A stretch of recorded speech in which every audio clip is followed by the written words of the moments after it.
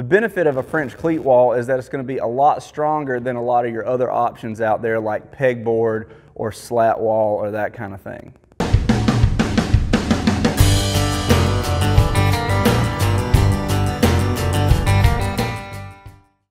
How's it going, guys? Welcome back to the Patriot DIY channel. Today we're going to be showing you how to build a French cleat wall so that you can hang tool holders, cabinets, shelves, or really anything that you want to put on your shop wall. The French cleat system is a great way to hang things on the wall. It's very strong, and it's actually a pretty simple DIY project that pretty much anybody could do.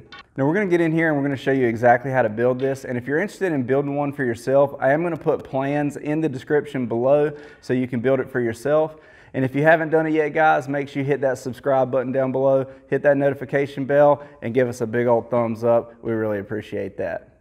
Now let's get to it.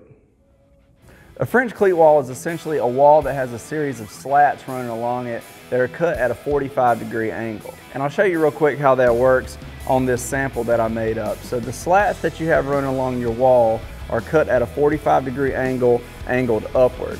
And then your tool holders that you build, you're going to put a piece on the back side of that tool holder with the opposite angle. And then when you hang that on your wall, those two angles interlock with each other and they create a very, very strong connection. The benefit of a French cleat wall is that it's going to be a lot stronger than a lot of your other options out there like pegboard or slat wall or that kind of thing.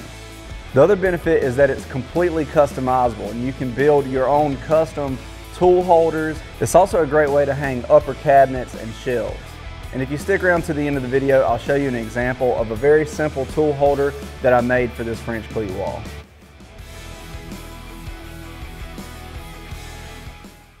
Because my shop has a metal frame with no wood to attach to, we're going to be adding 2x4 supports in between the metal studs using L brackets.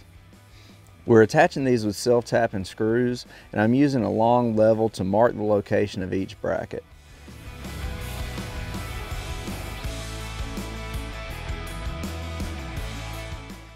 Each 2x4 will get a bracket on the top and bottom to make it good and strong.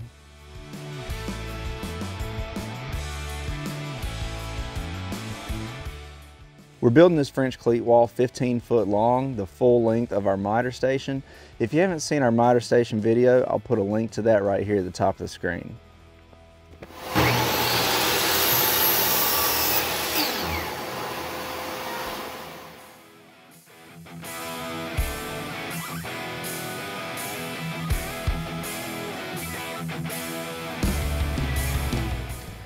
Since the seam in our plywood is going to land in the middle of the studs, we're going to cut another support and attach that behind that location using pocket holes.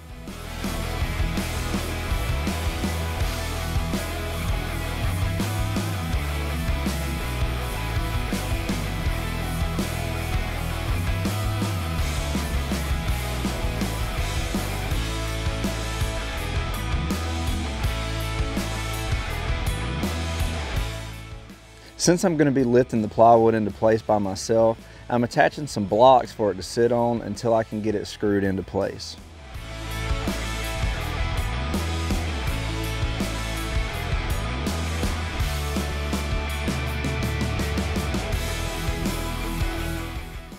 I'm attaching the plywood sheet to the frame using countersunk screws into the wood and self-tapping metal screws into the metal studs.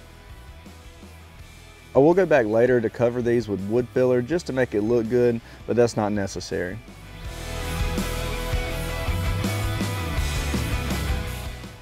Before we put the second sheet in place, we need to cut it to size with our track saw, add an extension to our outlet box, and cut out a hole in the plywood for our outlet box using our jigsaw.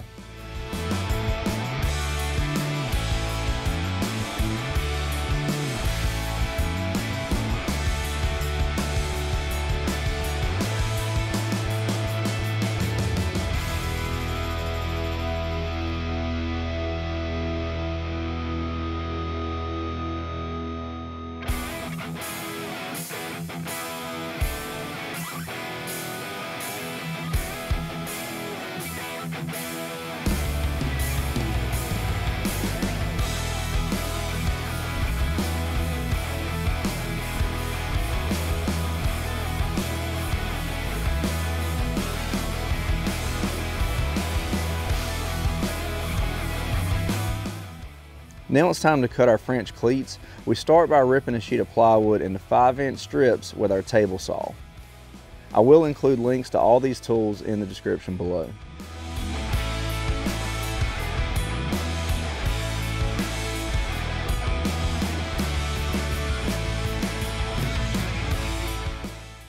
Once these strips are cut, we need to adjust the table saw to cut down the middle of those strips at a 45-degree angle. This will make 2 French cleats out of each strip.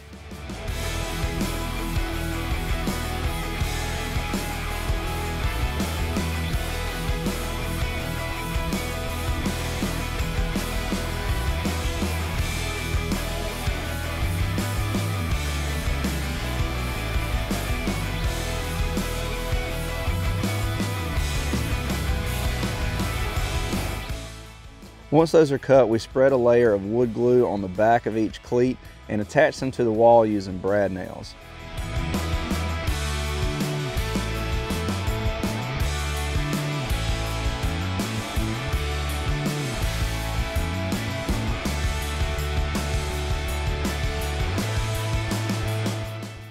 To get an even spacing between each cleat, we use scrap 2x4s as spacers.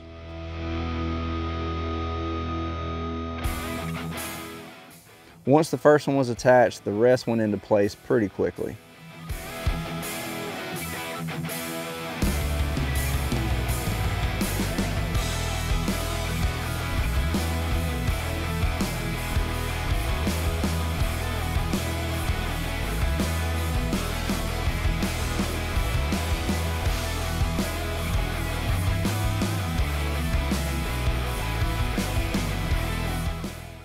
I decided to sand down the sharp edge of each cleat to hopefully prevent that thin edge from eventually breaking or splintering. Now the glue and brad nails that we used earlier make a pretty strong bond, but just to reinforce these cleats, we went ahead and added countersunk screws.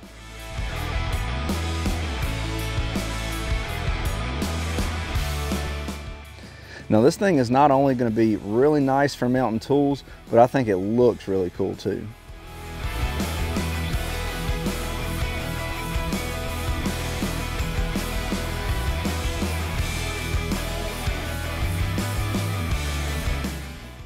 Alright guys, now that you got your French cleat wall up, now you're ready to start building tool holders and things like that. And it's really pretty simple. Here's an example of something pretty basic that I just built. This is a paper towel rack. Obviously it has a little shelf on the top. Very simple design, but really all you need to do is slap a downward facing 45-degree French cleat on the back of whatever type of box or tool holder that you're building.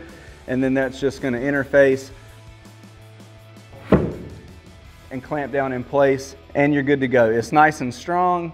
It's also great because it's not permanent. You can slide this around anywhere you want to, move it around on your French cleat wall. So once you put it on the wall, you're not stuck with that position. You can move it around anywhere you want to. All right guys, now that's it for how to build a French cleat wall in your shop. I hope this video helped you out guys. If you have any questions or comments, make sure you leave that down in the comment section below. Don't forget, we do have plans for how to build this in the description below if you want to pick those up. And if you like this kind of video and you want to see more, make sure you hit that subscribe button down below, hit that notification bell, and give us a thumbs up. Thanks for watching guys. Please like, share, and subscribe, and we'll see you next time.